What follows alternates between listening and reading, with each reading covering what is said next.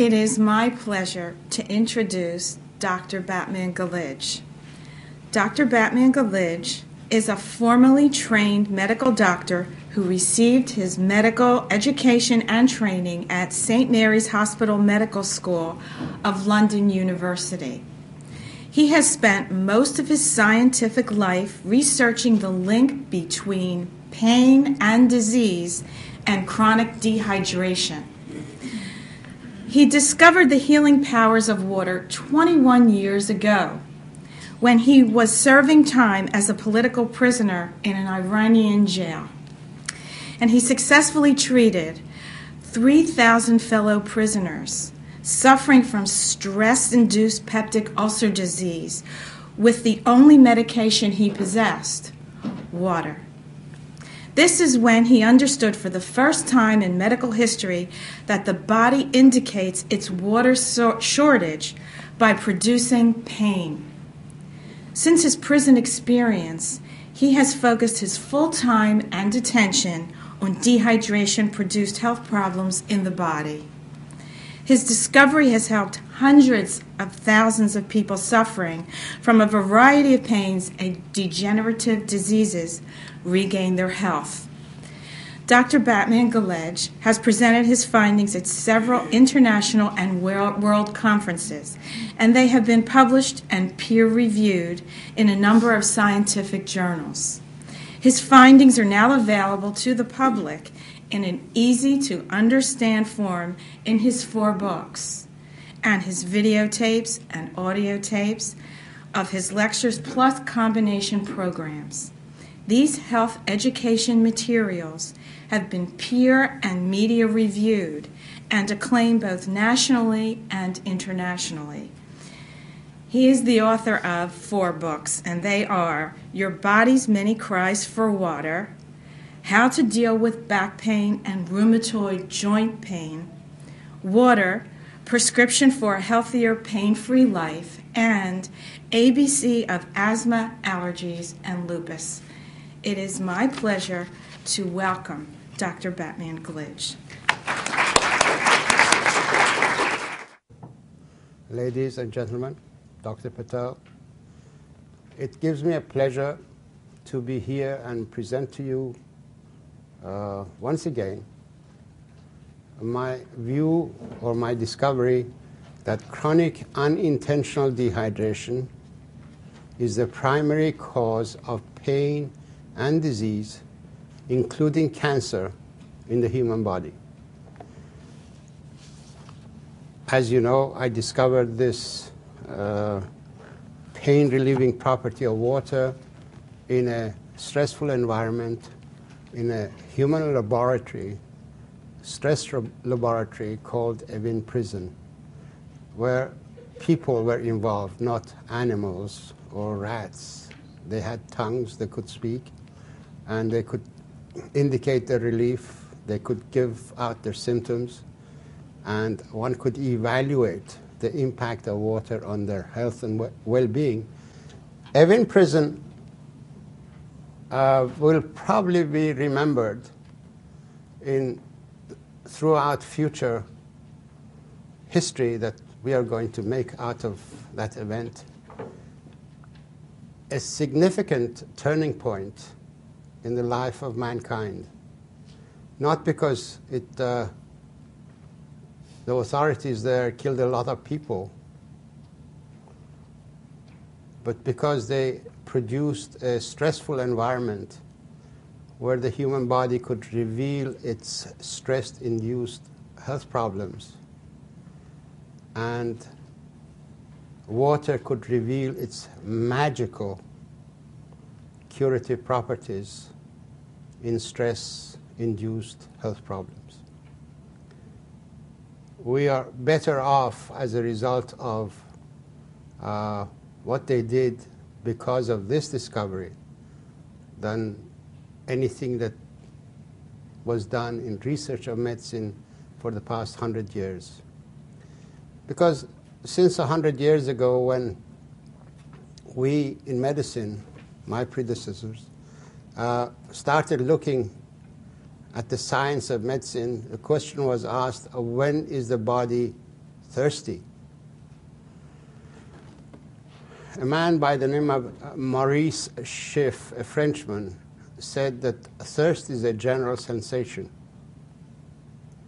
and tried to stress this issue that we should look at dehydration through different perspectives in the body.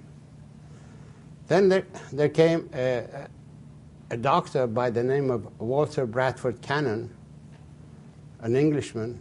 He said, no, thirst is indicated by a dry mouth. When the mouth is dry, the body is thirsty. So we should drink water when we have a dry mouth.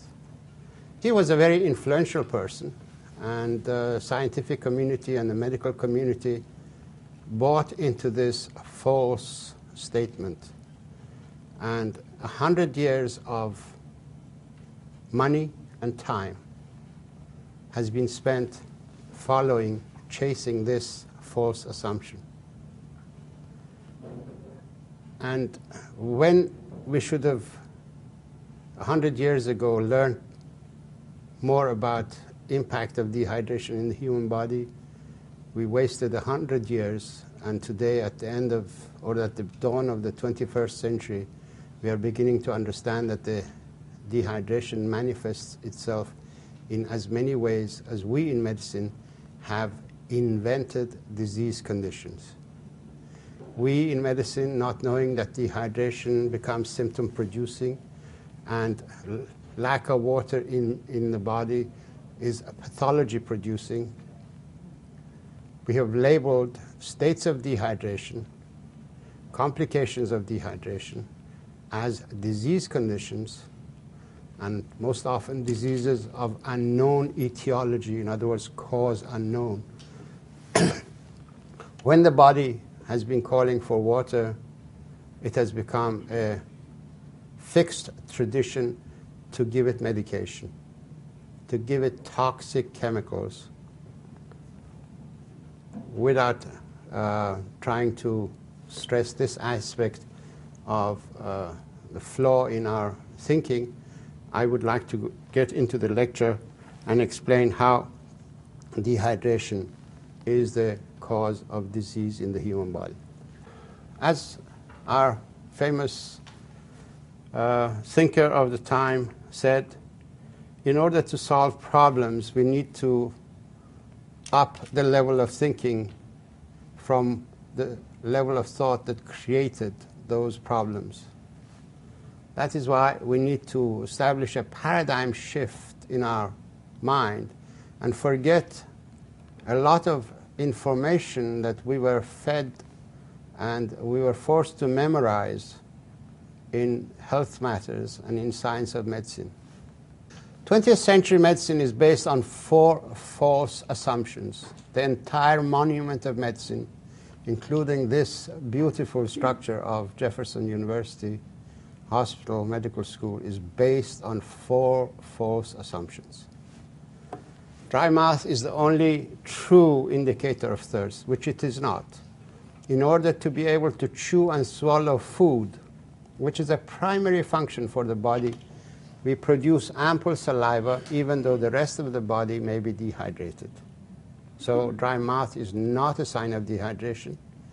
And as I will explain, people who've just eaten a heavy meal and within half an hour they start getting heartburn, they were able to swallow that food even though they were thirsty. The second false assumption is that water has no direct metabolic impact. It has no direct chemical effect. And the body is regulated by the solutes, by the elements that it dissolves in itself in the human body. In fact, we thought that we've taken the science of chemistry and rammed it into the human body when we discovered that the human body is made up of the similar elements that we tested in discipline of chemistry. We assumed automatically, as we did in chemistry, that water has no role. It's substance A and substance B that are principal agents in any chemical reaction. But water has no direct role in itself, which is a wrong assumption. The third false assumption is that water regulatory mechanisms of the body are efficient throughout the lifespan of a person. We begin to lose our perception of thirst as we grow older, and we allow dehydration to settle in our body. So this is another false assumption. The fourth false assumption is that all fluids can replace the water needs of the body, which is wrong. Water is water. Whatever is a fluid is not necessarily acting in the body in the same capacity as water. For example, milk is not water. It is food. Caffeine in beverages has its own agenda in the human body. It dehydrates the body. Its effect on the brain and kidneys results in a lot of production of urine. It's going to flush more water out of the out of the body than there is water in the beverage. So when you drink a cup of coffee and it's 200 cc's, your body will begin to lose at least 230, 250, depending on how dehydrated you are and how your body is trying to conserve its water content. But caffeine, the sum total of it is that it dehydrates the body. Caffeine does something else which is absolutely detrimental to the health of any living matter, and that is that it inhibits the enzyme phosphodiesterase, which is essential in memory making. Dr. Patel just now was telling me that he was one of the original discoverers of phosphodiesterase activity, and well, Dr. Patel, caffeine inhibits that enzyme activity. It's been discovered in fruit flies that the fruit flies totally forget their ability to fly off. The art of camouflage is lost, and they become easy prey to whatever is about to eat them. In fact, coffee plant is using caffeine as a chemical warfare, because once any predator would eat the coffee bean, which is supposed to generate the next species of the coffee plant in the soil,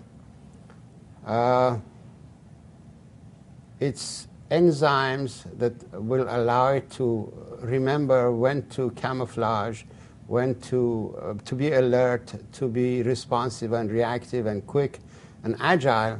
That ability will go, and that critter or whatever eats it will become prey to its own predator, and that is how the coffee plant defends itself or its next generation species. Now we take this seed, bean, extract its caffeine, concentrate it, and give it to our people in the form of coffee and strongly brewed coffee, and 1 cup of Starbucks coffee contains 180 milligrams of this poisonous material. And as you can see in the society, Starbucks coffee shops are mushrooming all over the place, and you can see 10 years from now how stupid we will become by following this fashion of sitting at the counter of Starbucks or any coffee shop. I'm not zeroing on Starbucks, but they make the strongest coffee, so they claim anyway. So this is a problem in our society that people don't realize. Caffeine is a stupefying element. It is designed to do that. Now we give this caffeine to our children. Rate of consumption of caffeine-containing beverages has shot up. It is now 64 gallons per person per year. And children as young as 1.5 to 2 years are given sodas. Older people in hospitals, instead of water, are given sodas. So you can imagine how our society is suffering because we don't understand the difference between fluids and water. Now, on top of caffeine, we are now producing diet sodas which contain this substance called aspartame as artificial sweetener, with the false assumption that anything that doesn't have energy and is sweet is okay, because the body is only storing energy that it gets in the form of sugar when we drink these beverages. Well, the false assumption is that we are not fooling the body, we are fooling our pockets and our health and our understanding of the human body. Because the human brain is a magnificent computer. It calculates and computes the intensity of sweetness, and to the nearest energy unit, it calculates the extent of energy that is arrived by the sweetness of the element that you've swallowed.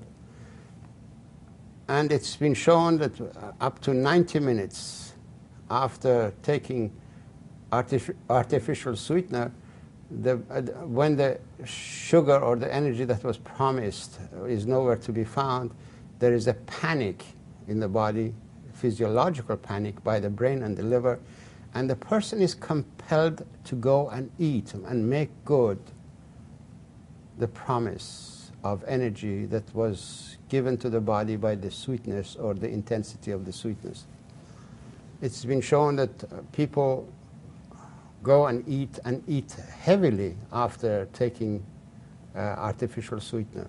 So all these people who carry this can of soda with them in order to not put on weight, they're actually doing the reverse. They are adding weight to their body. Maybe that can of soda didn't have the sugar, but the food that they will eat within 90 minutes will have ample supply of fat-making elements in it.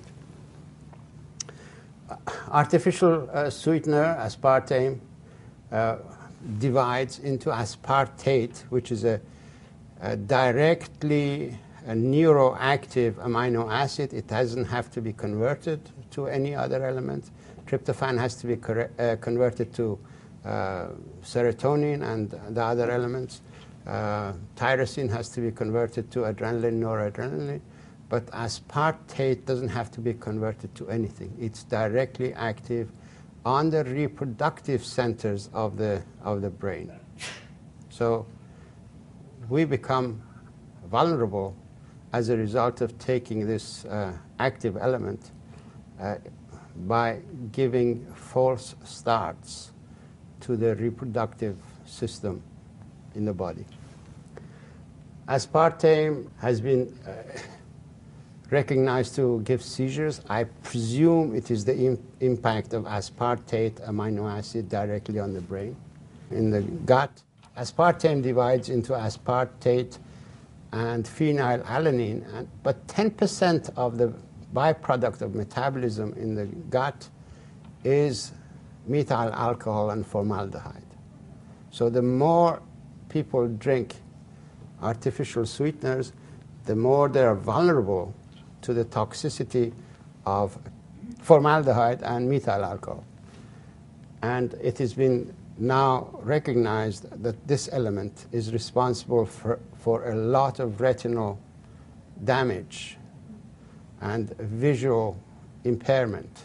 So artificial sweetener is directly involved in eye problems. And the next one is that a lot of people who take this material become oversensitive to sense of smell. These are only highlights of the impact of this artificial sweetener.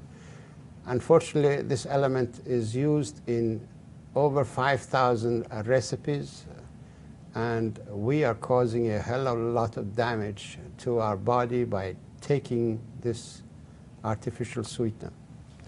As a result of these false assumptions, we have created modern voodoo medicine of the 20th century. We use biohazardous chemicals to treat dehydration of the human body. No wonder that recently there were articles, you've all seen them, that these prescription medications, even though if taken according to the instructions of the physician, make more than 2 million people sicker and kill a few 100,000 people every year. That is according to prescription, not how many mistakes are made in using prescription medication. We've produced a cost-intensive and cost-escalating sick care system because the system can only survive and thrive if people are sick. If they're well, if they're healthy, there is no sick care system. It'll be a health care system. Prevention will become a part of the program, not treatment. I can assure you that if we change the paradigm and I understand dehydration as the origin of pain and disease, we can reduce the healthcare cost of this society by no less than 60% in a matter of 10, 15 years, and have a much healthier nation, clearer thinking, more elevated in our thoughts and behavior. This is my understanding, and that's what I'm mostly talking, and my writing is addressing this issue. And I've just come back from another book tour where I traveled 14 cities. I went before television and radio and talked my head off, but no one would listen. So now, let us see what are the physiological effects of water in the body. Water has two main effects in the body. It has a life-giving effect. In other words, it doesn't perpetuate life, but it gives life. So water is vital for creation of life.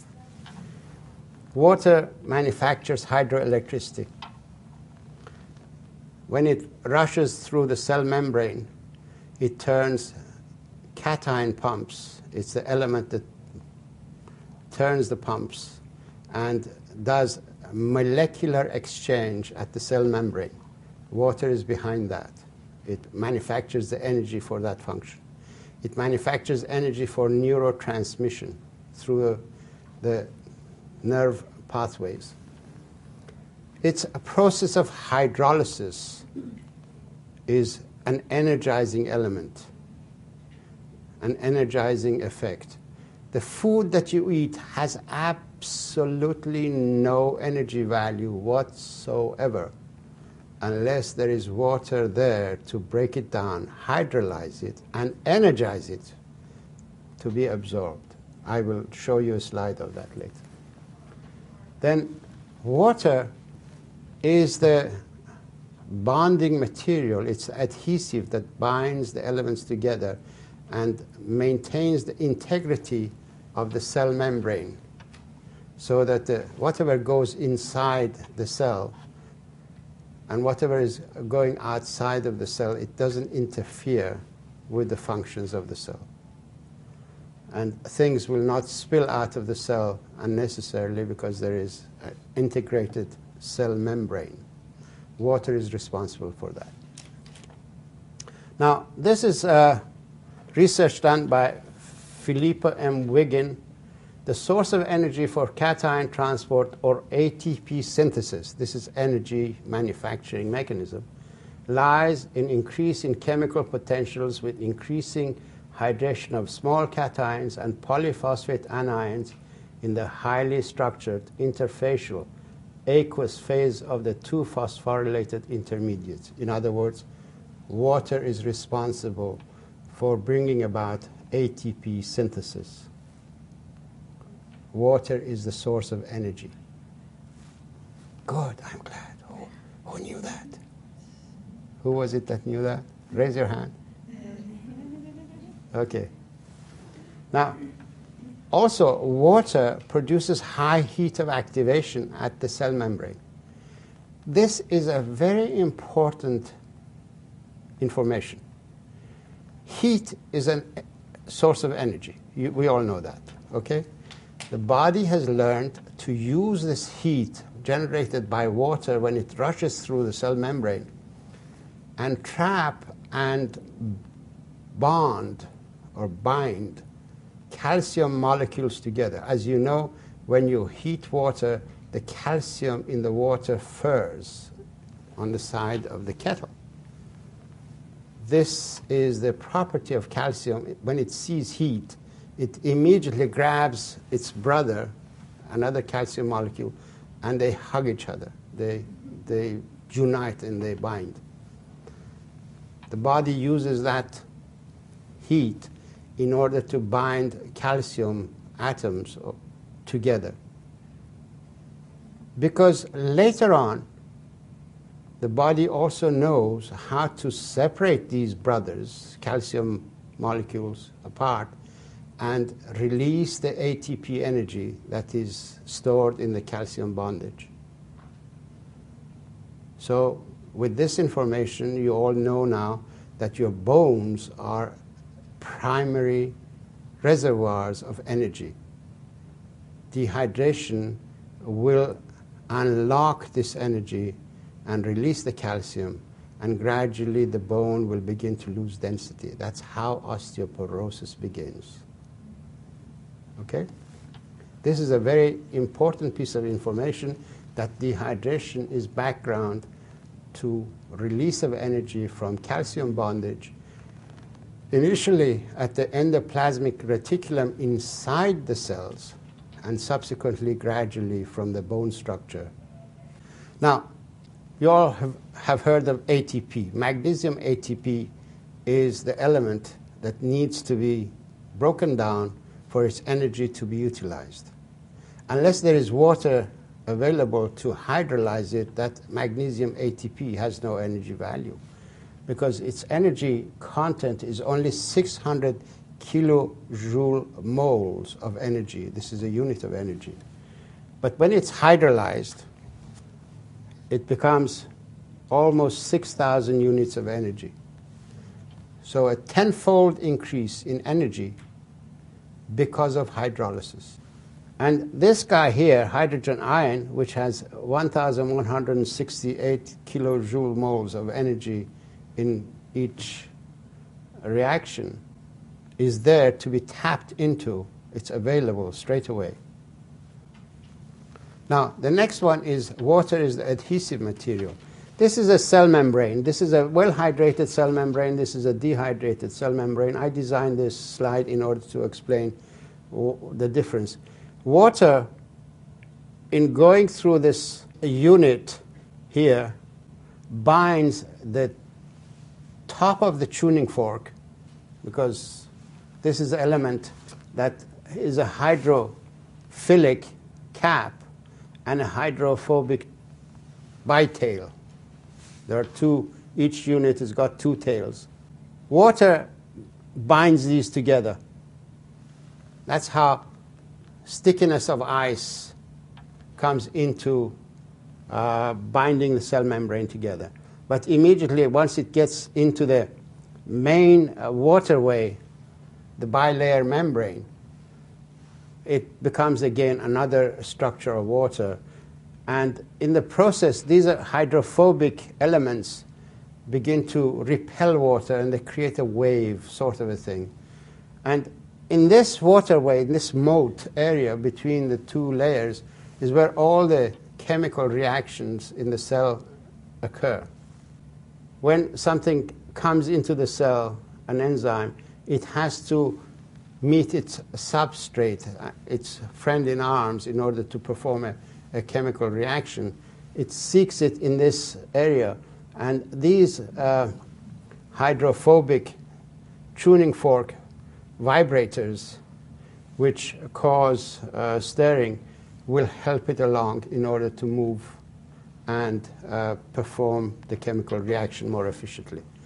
Another important element is that in dehydration, the feedback mechanism, which depends on this activity, is shut down. So part of the process that occurs in dehydration is that the body, once it gets engaged in a chemical activity or a stream of activity or a cascade of chemical reactions, it gets stuck on there unless there is water to hydrate the bilayer membrane and allow the feedback mechanism to shut the chemical reaction off. This is something that's very important for control of all hormones and physiological activity that depend on feedback mechanism. Water is vital for that function. Now, when there isn't water available, something still has to stick these things together. That's where cholesterol comes in. Traditionally, cholesterol is a clay-like material that sticks elements together. The human body or any living matter, including bacteria that don't have nucleus, produce lipids, cholesterol, to bind things together. And when bacteria go into inactivity and are preserved for years, that is how they've done it. They completely shut themselves off. And this moat-like area also gets shut off because the elements go into one another and prevent any float laterally, sideways, so that reactions don't take place. Now, medical science is stuck on this aspect of water. Water has life-supporting functions. They completely forgot about life-giving functions of water. We concentrated on water as a solvent, as a packing material, and a means of transport.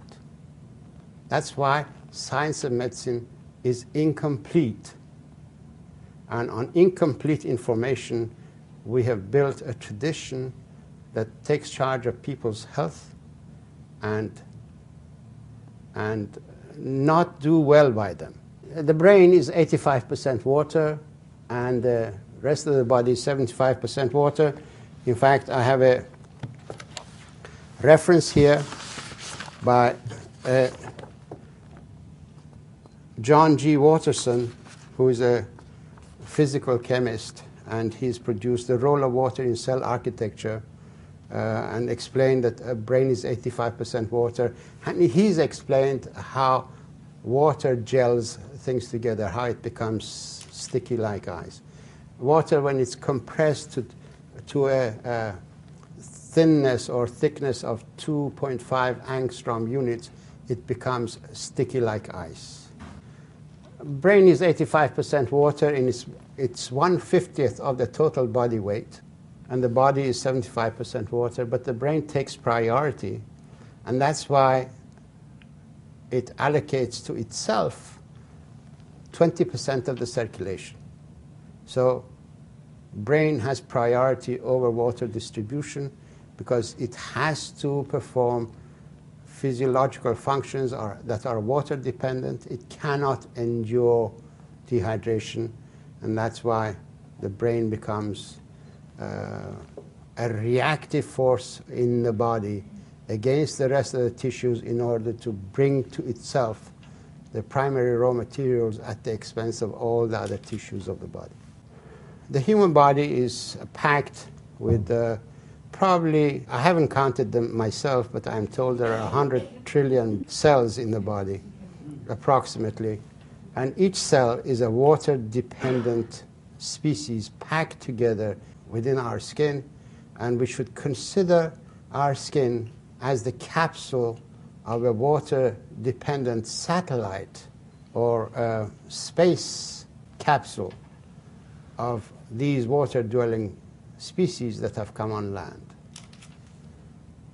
Each cell has a lot of receptors, whereas in our society we have these dishes that we use electromagnetic wavelengths in order to communicate between people and countries and societies. All living matter that live in water have the same sort of receptor dishes, but they use chemical messengers, not electromagnetic, because their medium is not air, it is water. Everything has to flow and reach the destination by swimming to its receptor.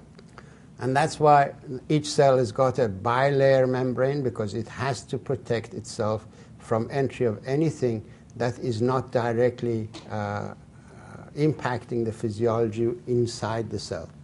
So each cell has got selective receptors, and these receptors are only sensitive to elements that concern the activity of that cell. There are basically two oceans of water in the body. There is one ocean of water inside the cells of the body, and then there is an ocean outside of the cells of the body. The water that we drink goes directly, replenishes the ocean inside. The salt that we take maintains some of the water outside of the cells and balances these two oceans. These two oceans have to be in balance at all times, just like the Atlantic and the Pacific. You can't let the Atlantic expand and the Pacific to dry up. The human body is just like that. You can't expand the content inside the cell of water and allow the water content outside of the cell to dry up. In fact, the reverse is true, because the physiology of the human body depends that the exterior water compartment expands and the interior water compartment in the cells begin to shrink. And this is where health problems occur, because when water is short inside the cells, the physiological functions of that cell don't occur as efficiently as they should. So that's why dehydration that settles in one or another area of the body becomes symptom producing because of malfunction of the physiology inside the cells. There are three major ways of delivering water into the cells. One is by diffusion at the rate of 10 to the power of minus 3 centimeters per second. The water goes through the cell membrane, gets into this moat area, and then eventually inside. When there isn't enough water in the body, because the human body has a lot of water. Let us get something clear. We have a lot of water in our body. We are talking about free water to perform new functions. Whatever water that we have in the body is already engaged in a physiological function. You cannot expect water to abandon its physiological function in the brain and go into the gut in order to dissolve or break down food, or vice versa.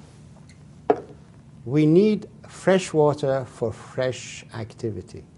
If you want to eat food, you need fresh water. You can't rely on water that is in the body. That water is already engaged.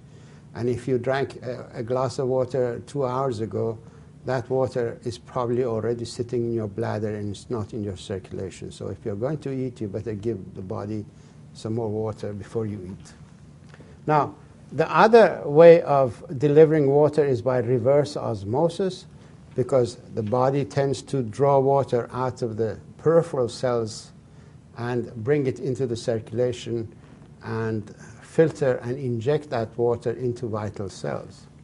And that's called reverse osmosis.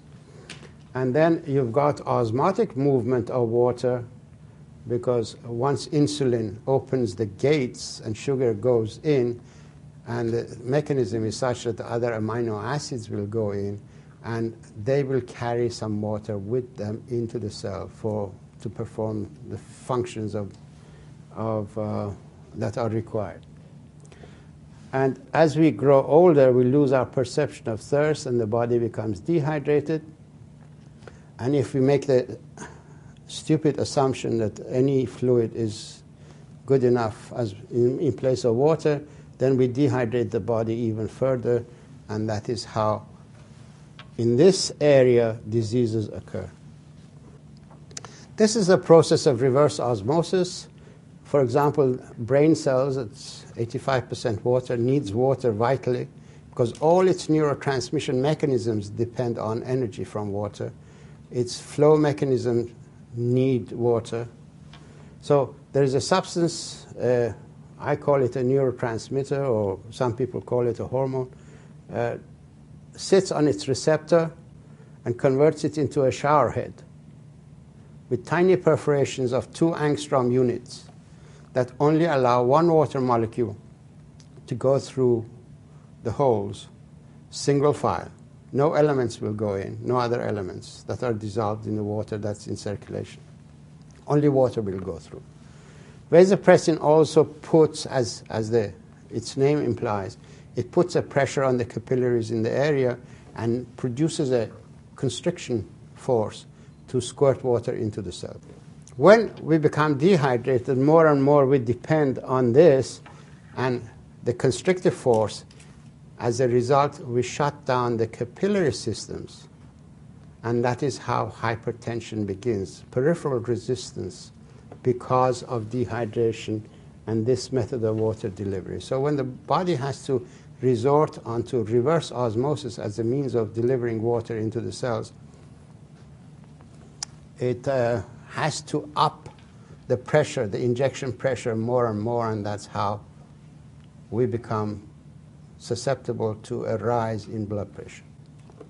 It has been shown scientifically that between the ages of 20 and 70, the ratio of water content inside the cells to water volume outside of the cells changes drastically from 1.1 and becomes 0.8.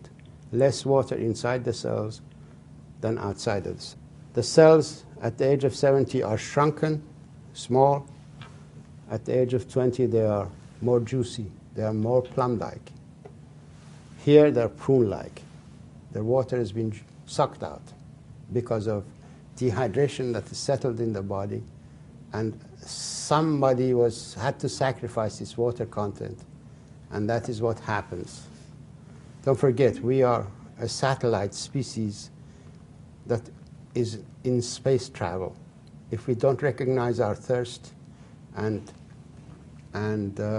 satisfy it, the body assumes that it's going through a dry patch of space and is not replacing its water, is not able to replace its water content.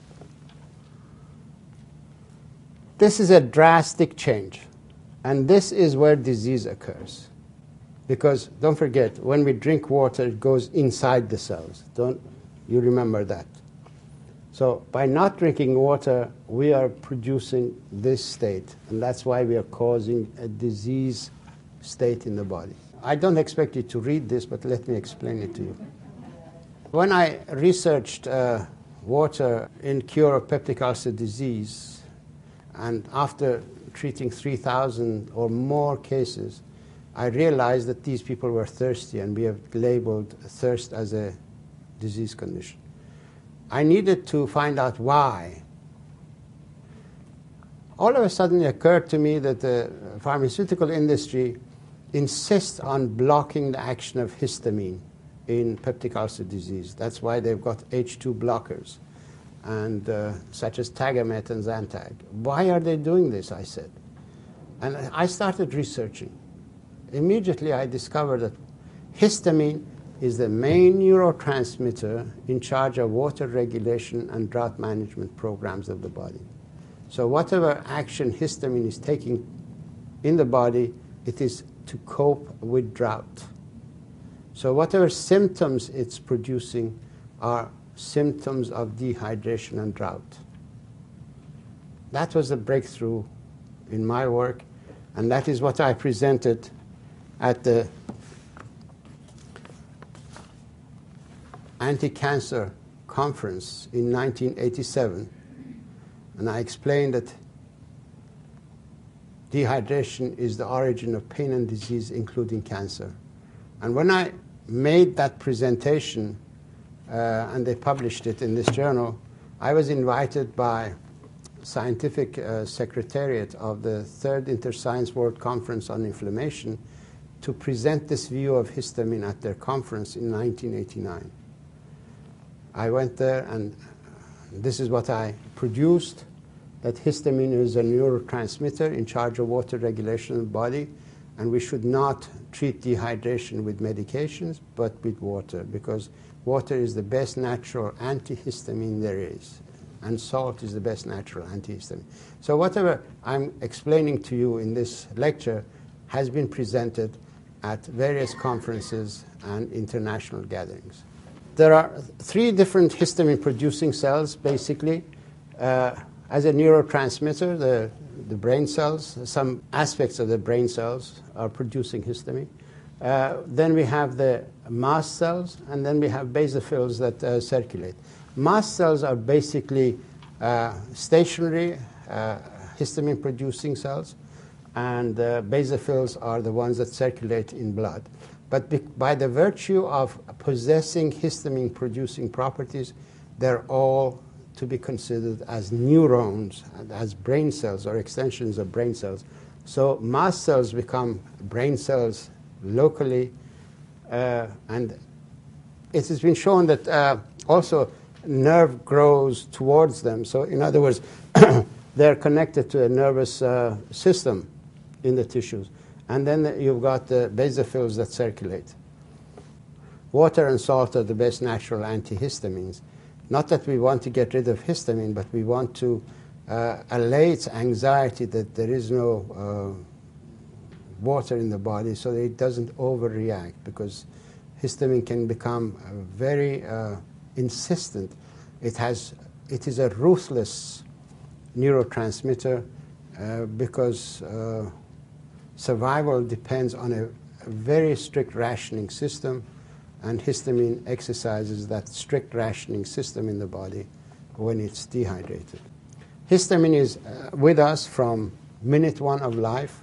This is a just fertilized ovum before it divides into 2 daughter cells in order to become 2 new cells that give life to a human body. This cell has got histamine releasing properties. So histamine is a very important element in our lives from minute 1 of life. It regulates the cation exchange in the cell. It liberates energy for cation exchange. When water is not around, it brings circulation to the area in order for the cell to expand 75% of its volume in water before it can divide. Between the ages of minute 1 to 9 months, histamine regulates, and with growth hormone and mother's hormones, regulates the water intake of the cell, and of course placental hormones. And after childbirth, growth hormone and histamine, and at the age of 25 onwards, we lose growth hormone, but histamine is still active. We gradually lose growth hormone, and we lose our perception of thirst because of our lifestyle problems, and we gradually become dehydrated because there isn't a growth hormone there. But if we stimulate, if we take water on a regular basis and stimulate a tryptophan transport across the blood-brain barrier and manufacture serotonin, growth hormone is directly under the influence of serotonin. So growth hormone production will continue as long as we are hydrated. So what is the message of all this? It's persistent dehydration that causes pain and disease in the human body. Persistent unintentional dehydration reveals itself in as many ways as we in medicine have labeled as disease conditions. The new medical truth is you're not sick, you're thirsty. Don't treat thirst with medication. Now the question arises, if someone had just arrived and hadn't heard me talking, and or they were stuck on a question that's been bothering them for some time, how come water and salt act as medication in so many health problems? The answer is because they correct persistent dehydration inside all cells of the body. In dehydration, by the way, these are slides that permission was given to me to use by Elan Sun Star from Hawaii. They're magnificent slides of water And this artist has focused on water for some time and produced a lot of good slides. And I've been given permission to use them in this capacity. Most important amino acids are used as antioxidants in dehydration. You've seen these field johns or the toilet on board the planes. When there isn't water, they use these chemicals to deodorize and sanitize the refuse that enters into the thing when there is no drainage system. Field johns the same. In the human body, when there isn't enough water to wash the toxic waste away and carry it away from the interior of the cells and exterior of environment of important cells, something has to neutralize this toxic waste. The human body has learned to waste some of its own elements. Tryptophan, tyrosine, methionine, cysteine, and histidine become depleted as a result of dehydration, because some of these are used as antioxidants. They neutralize they take the brunt of the acidity and the chemical toxic, molecular toxic waste. Now, we come to the importance of salt, because we talked about water in the cell, inside the cells. Now, salt has to be there in order to expand the volume of water outside of the cells. And it has many functions. It is involved in nerve cell communication. Sodium-potassium pump is involved in transmission of messages throughout the body in the nerve pathways. It is vital for absorption of food. The sodium-potassium pump is vital for absorption of all the food elements. It clears lungs. It hydrates the lung tissue. It charge shields mucus, and mucus becomes watery and becomes much easier to get rid of. Prevents muscle cramps, because it takes the acid out of the cells, muscle cells. Also because it expands the circulation to the muscles, and the toxic waste can be washed away. So it is vital for cramps. It is vital for maintaining the structure of bone, because when salt is there, the body manufactures hydroelectricity and doesn't need to tap into the calcium bondage in the bone structure. Not only that, but bone is a reservoir for salt. It is, in fact, the salt crystals. 27% of the reserves of the salt of the body is stored in the bones. It is salt crystal that gives bone its firmness and hardness. In other words, osteoporosis and osteoarthritis eventually is caused by salt deficiency as we come. Salt is vital for sleep. Anytime you can't sleep, if you drink a glass of water and put a tiny pinch of salt on your tongue, you will fall into a baby sleep for at least 4 hours without any problem. I had an experience, so that you don't think that this is a very recent thing. In 1963, I went on pilgrimage to Mecca. I was brought up as a Muslim, but I believe in all religions, so I'm faithful to all of them. Because I believe in God, and they're all His teaching. They carry His teaching. Saudi Arabian government was reluctant to release the plane that had 180 people on board. They kept it on the tarmac in that hot environment for 4 hours. 3 hours into that delay, because don't forget we were there 18 days in the heat and we were all dehydrated as a result. 3 hours into this delay, all of a sudden I heard someone shrieking, "Oh my heart, oh my heart." And there was a doctor on board, called the stewardess and said that please tell them that there is a sick person, they should send an ambulance. I immediately realized instinctively what had happened. There was containers with lemonade. I went and got a whole lot of salt and filled the whole glass with lemonade and added a lot of salt to it, shook it and gave it to him to drink. And he drank it, and within 3 minutes there was no more pain. What had happened, because we were sitting still, the only part of his body that was moving was his chest cavity and breathing. He had had cramp of the intercostal muscles because of salt deficiency. We had sweated a lot of salt out of our bodies. And once I had replaced this water and salt in the form of lemonade, that cramp went away. So salt deficiency is a very significant differential diagnostic issue in a lot of heart problems. A lot of these all of a sudden pains may be produced by dehydration, as I have experienced. I treated a person with 3 glasses of water when his pain had begun at 1 o'clock in the afternoon after lunch. When I saw him, it was 11 o'clock. He was in real, almost semi-comatose state from pain. He wouldn't respond. I shook him. I said, "What's the problem?" He said, "My peptic ulcer disease is killing me." I said, "What have you done for it?"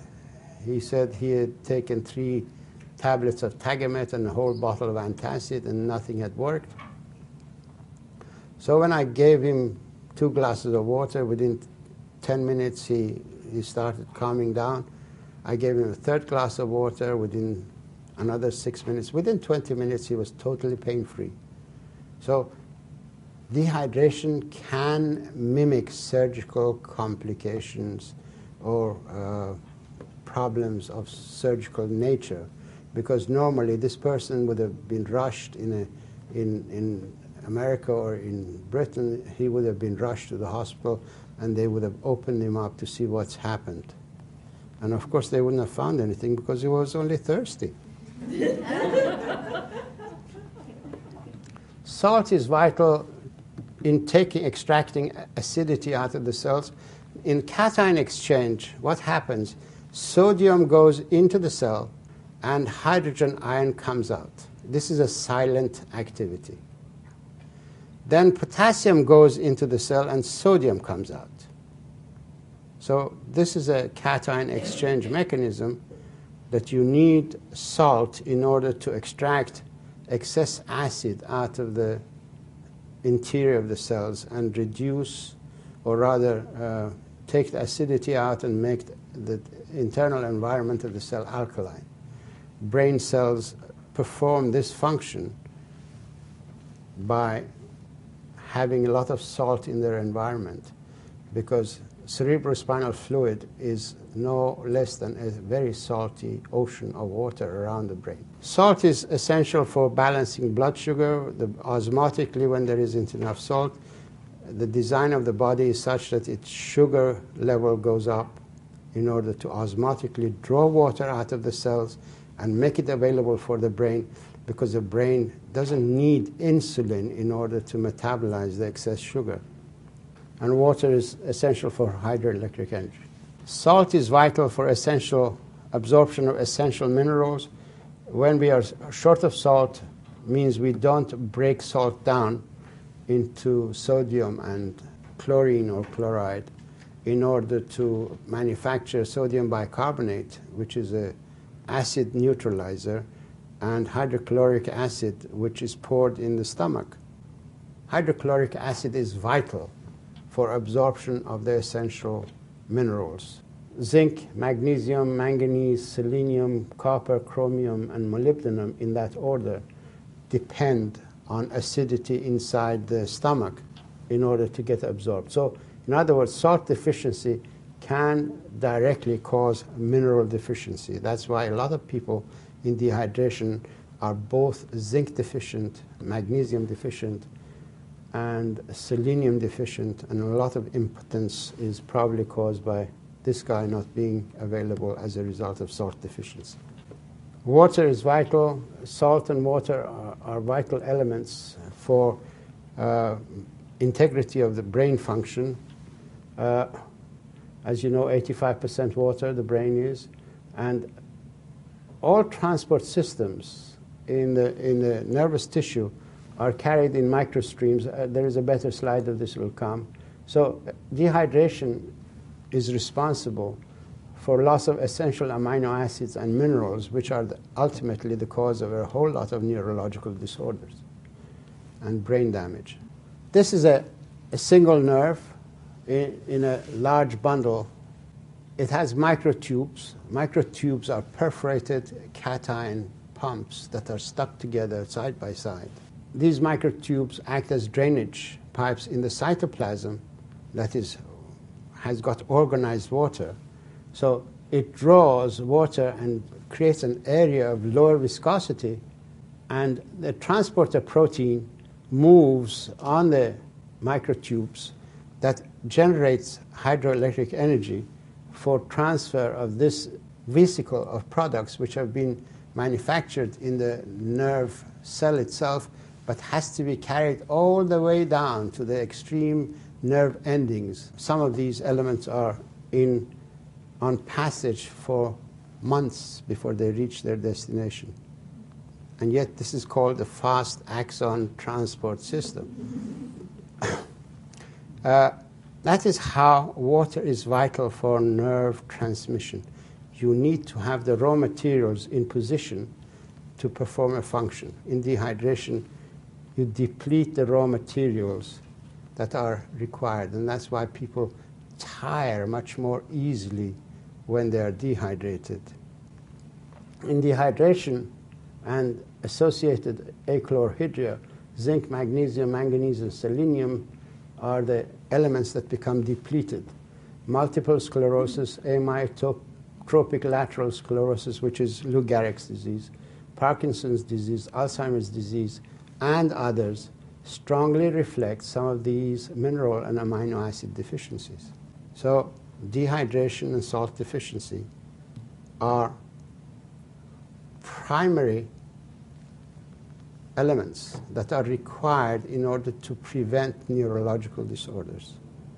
If you want your parents, yourselves, not to suffer later on in life from Alzheimer's disease, remember, water and salt is probably the better medications for you, preventive medications, than anything you can imagine. And they're cheap, don't cost anything. Now, salt is vital for bladder control. How many of you know people who are truly incapacitated because they can't hold their urine? They always have to wear pads. Well, salt is probably the missing element, because a lot of people drink a lot of beverages that dehydrate the body and get rid of the salt.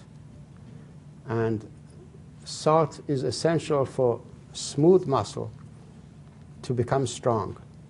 This is a lady whose letter is in my book, ABC of Asthma, Allergies, and Lupus. Her name is Dotley Reed. She is a poetess. She's a very intelligent person.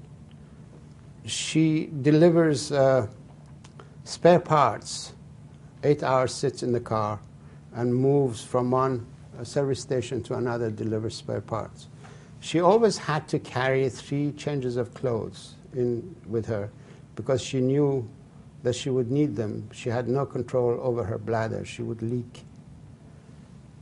And she came across my information on salt and started increasing her salt intake. And within 3 or 4 days, she noticed the difference. Within 8 days, she was totally dry. And this is her quotation from the book. She says, "I have a weak bladder and had even taken spare clothing as I was sure they would be needed. I arrived with not a drop of anything on my clothing. I had talked myself off salt, a bad mistake." It's a bad, sad experience that 15 million people have that? I understand that there are this number of people who have this problem and bear it with a lot of grace, but unfortunately they are suffering. So salt is a vital element. We come to the gist of what I had experienced in the prison because in prison we were all stressed and we didn't have activity, we were not able to move, we didn't have a proper environment of health. So I tried to find out what is the connection to dehydration. Then I realized that in stress, vasopressin is secreted, which I explained is a transmitter, neurotransmitter or hormone that operates the reverse osmosis program. Then we produce endorphin, which allows us to endure hardship during our stress. Then we produce prolactin, because prolactin is the element that is needed by the body in the reproductive phase of life in order to keep reproductive organs functioning. And then we produce cortisone release factor, because cortisone release factor is essential for mobilization of raw materials from the interior of the body when it's not arriving as a result of water intake and absorption of food. Then we also produce renin-angiotensin activity, which regulates the blood volumes and the vascular system volumes, which is actually directly responsible for absorbing more salt or getting more salt and developing a salt appetite. As a result of my research and my understanding the relationship between histamine, hydration, histamine production to renin-angiotensin system activation, and vasopressin and prostaglandin production, define the following conditions as the primary indicators of or consequences of chronic dehydration. This is not a leap of faith, it's an actual fact that when you are dehydrated, those elements become secreted, and this relationship, because of our knowledge of medicine, have to be assumed to be produced by dehydration. Dehydration manifests itself in the body by 4 different ways. The perceptive feelings that everyone, the brain becomes aware of dehydration first and produces its own markers of dehydration, which we never understood. Then water rationing programs are the next indicators. And then we have crisis calls of the body for water and disease complications. These 4 stages of dehydration in the body are now understandable. We need to become more aware of them as we go along. And if we come across people who have these problems, we can tell them easily that they're not sick, they're just thirsty. Go and hydrate the body. Feeling tired is a sign of dehydration. When you haven't done a good day's work and you're tired, first thing in the morning you wake up, you're tired. You have no energy to get out of bed. You're dehydrated. Why? For 8 hours you've slept, you've respired water out of your body, because everybody loses about 1/4 of water through breathing. Water evaporates and leaves your body through the lungs. And you've perspired under the bedclothes, and you haven't drank enough water for 8 hours, but you've manufactured urine which is sitting in your bladder. So you're truly dehydrated by the morning, and your brain cells, when they need energy of hydroelectric energy to be vibrant and alive, they don't have it. So you get tired unnecessarily first thing in the morning or throughout the day when you're active, and it's not a high intensity activity, and yet you get tired. That's a sign of dehydration. Water is a better pick-me-up than anything you can imagine. Feeling flushed, again, the vascular system to the face stems from the same route as goes to the brain. So when vascular system in the brain is being opened up, nonetheless the vascular system to the face will also open up, because face is the extension of your brain. Your face is not just the nose, 2 eyes, and a mouth, and your 2 ears, but it's full of nerve endings. Your face is in fact a receptor dish that's connected to your brain, and it reads its environment constantly. And so it needs more circulation to be integrated with the brain activity, when there is dehydration and the brain recognizes that dehydration, it also brings more circulation to the face because those are the extensions of its activity. Being irritable again, I've explained these in the book, you can read those. Being anxious, being dejected, these are all consequences of not having enough energy for brain function. And depression is another sign of dehydration because not only you become depressed by energy loss, but you also become depressed because you lose the amino acids such as tryptophan and tyrosine, which are supposed to revitalize your brain function. You lose serotonin level in the brain, and that's why a lot of people who are depressed have low serotonin level as a result of losing tryptophan. And also water is vital for tryptophan to go across the blood-brain barrier. When in dehydration, its competitors go across the blood-brain barrier. Having a heavy head and not a headache, that's a sign of dehydration. Cravings, alcohol, cigarettes, drugs, dehydration cravings. You need to increase water intake, and you can kick off any habit. Then we have the water drought management programs of the body: asthma, allergies, hypertension, old age diabetes, and autoimmune disease. These are all signs that the body is in crisis, drought and resource management. One of the areas where drought management hits us in our society is asthma. It affects 17 million people. 15 million children suffer from asthma because lungs are where you lose water. Lung tissue can become very dried up when you take rush wind into the lungs, and rush wind plus all the water vapor that can leave out of the lungs. And unless there is water coming from the base to rehydrate the lung tissue, which is very delicate, and these air sacs are very thin membranes, could immediately become dried up and brittle, very much like washings that you put on the line in order to dry them up in the wind. The lung tissue can get dried up. So the body cannot allow the lung tissue to be damaged because you are not drinking enough water. In fact, you should drink some water right now. That water is no good in the bottle. It should be inside you.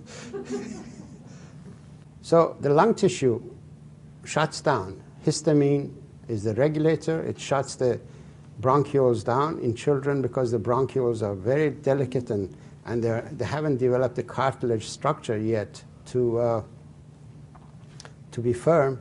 They tighten much more quickly, and that's why 15 million children suffer from asthma. And every year, many thousands of these people die because of the ruthless action of histamine, that it does not understand that this action will kill the person. It's been trying to tell that person for some time that you are dehydrated. That's why initially there is a cough in asthma, not being able to breathe properly, and then you continue to run, eat, and without hydrating the body, and eventually you precipitate an asthma attack. Whereas if with the initial cough of asthma, people begin to drink water, that cough will go and asthma attack will be aborted. In fact, as soon as there is shortness of breath with asthma, a glass or two of water straight away and a tiny pinch of salt on the tongue will abort an asthma attack much better than any of these inhalers. Hypertension, 66% of the water loss is from inside the cells, 26% is from outside of the cells, and only 8% is from the vascular system. But the vascular system tightens up, it closes its capillaries, and that's why we develop a resistance effect in hypertension. But that 66% water loss is the damaging factor. In hypertension, there is reverse osmosis program going on, and that's what hypertension is all about. When the resistance increases, more force has to be brought to bear in order to force the water into the cells. And this drought management program and reverse osmosis is what the body is engaged in. We need to facilitate it by giving it more water and giving it more salt to expand the ocean of water outside of the cells so that this reverse osmosis program can take place much more easily in the meantime until we build up enough water that it can go through the cell by process of diffusion. Pancreas is another water distribution organ.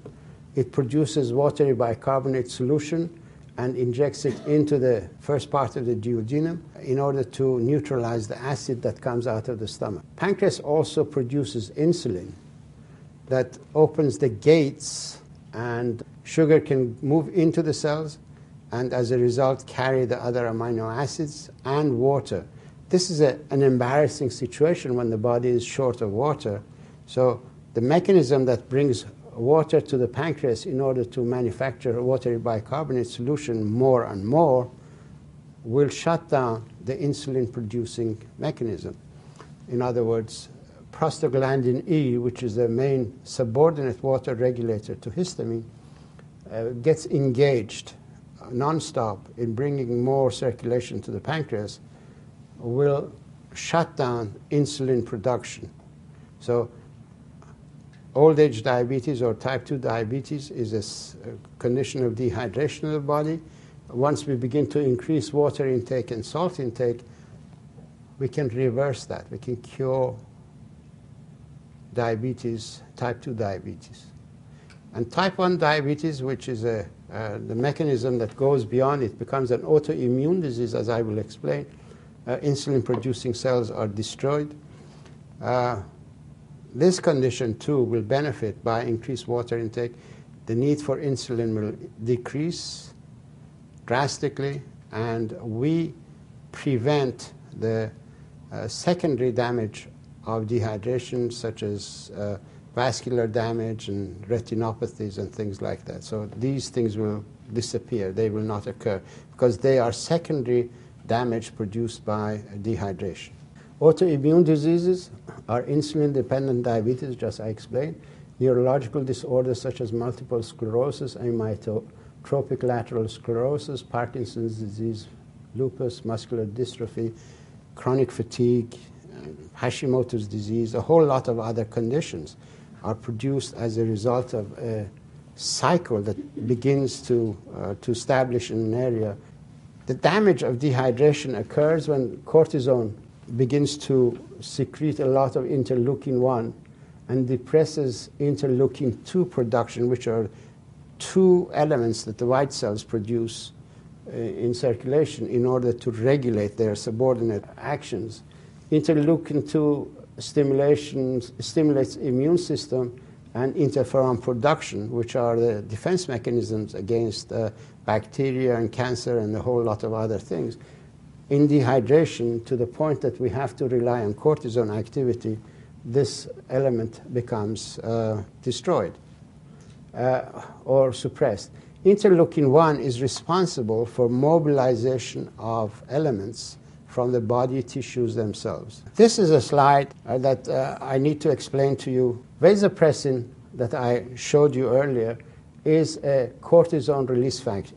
It's a very strong cortisone release factor. It's a modulating cortisone release factor. When dehydration occurs in the body and vasopressin becomes more and more active, vasopressin produces cortisone release factor, and cortisone release factor stimulates interleukin-1 production. And this becomes a vicious circle. More and more occurs. At a certain level, a substance called interleukin-6 and another one, tumor necrosis factor, are secreted. These are the elements that take cells out of the system, they break them down, they fragment the interior of the cells, and the nucleus is broken down into segments that are refloated into the system and picked up by other tissues as primary raw materials that have already been manufactured in one or another capacity. It's like when a car is broken down, you take the carburetor of one car and put it in another car. These elements that are broken from the DNA are being used in other capacities.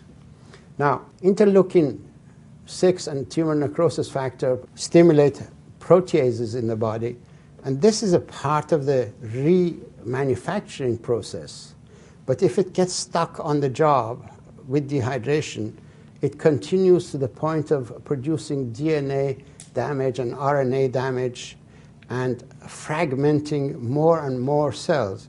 At a certain level of fragmentation, the segments of the DNA that are produced or RNA that are produced have unfortunately been labeled as viruses, slow viruses, such as HIV, such as Coxsackie virus in chronic fatigue. In AIDS, when they cultured the cells that are producing AIDS, they gave the cells interleukin-6 extensively and harvested the virus. So they were fragmenting the DNA. That's what interleukin-6 does. It does it actually in insulin, breaking down the beta cells. Interleukin-6 breaks down the beta cells and produces the type 1 diabetes. Now, in HIV commercialization, they don't say that they produce the virus with interleukin-6. But in the culture medium, when they gave these cells one of the essential amino acids that I showed you that become deficient, they gave these culture cells cysteine. These cells didn't produce any more virus. So HIV virus is produced when the cell is deficient of an element, such as cysteine and zinc. Now, they have converted this half science into a money-making and people-killing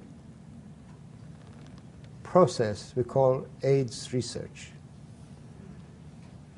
We take this exactly the same problem to Africa, and we say a whole continent of Africa suffers from AIDS, not realizing that drought in Africa, food shortage in Africa, is the primary cause of the problem, because AIDS is a metabolic disorder. It's not a viral disease. I've said that a long time ago. I've said it in scientific language. I've explained this process in scientific language. And the section is in my book, Your Body's Many Cries for Water. It is on my website, watercure.com, so that the world will know AIDS is a fraud. Position on AIDS is a fraud. The pharmaceutical industry is perpetrating fraud against society. And scientists are allowing it because they don't think. They buy whatever pharmaceutical industry says, hook, line, and sinker. Now, these slow viruses occur as a result of resource deficiencies. If we correct the metabolic problem, initially dehydration, subsequently the minerals that are deficient, and eventually the amino acids that are the building blocks of cell activity, then we can correct these disease conditions. The emergency calls of the body are early morning sickness of pregnancy, dyspeptic pain, migraine, headaches, angina, rheumatoid joint pain, back pain, intermittent leg pain, colitis pain, and fibromyalgic pain. Pain occurs in the body when the body becomes acid. If you've got a urine that is light yellow, urine should be actually colorless, almost colorless, but up to light yellow is acceptable. But when it becomes orange, then your body is getting acid. You need a pH of 7.3 to 7.1 in the blood and 7.4 inside the cells. When you alter this by dehydration, not drinking enough water to wash the acid out of the body, and the interior of the cells become acidic, you don't have enough sodium to take the acidity out of the cell, then you build up the acid, which damages the DNA. So this is a primary problem. But before this occurs, acid converts prekallikrein to kinin inside the cells. Kinin is a pain producer. When the body becomes acid, you produce more kinins in the cells. Nerve endings in the environment where you have high acidity register this chemical environmental change with the brain, and the brain registers it with our conscious mind in form of pain. Meaning pain is a sign of high acidity when there hasn't been enough water in circulation to wash the toxic waste away. That's why pain is a limiting factor. It's telling us, don't create more acid, go and drink water, let it circulate, let it wash the toxic waste out of the environment, and then once the pain subsides, then it means that your body is okay, you can use it. This is what pain means, high acidity in the body. This is the alkaline level. When the body becomes more and more acid, the interior of the cells become acid, and some of these may be nerve endings, and they register this with the brain in form of pain. And the brain translates the information for the conscious mind in form of pain. There are two components to pain. One is the pain that can be dealt with locally. When you take one of these painkillers, you prevent prostaglandin and kinin formation, which are the pain-producing elements that are subordinate to histamine. But there is also a central nervous system pain that directly signals pain, and these painkillers cannot get at the central nervous system pain. That's what happened to the guy that I treated after 10 hours of pain with water when none of these pain medications had worked on him. He was suffering from his central nervous system mechanism of pain production.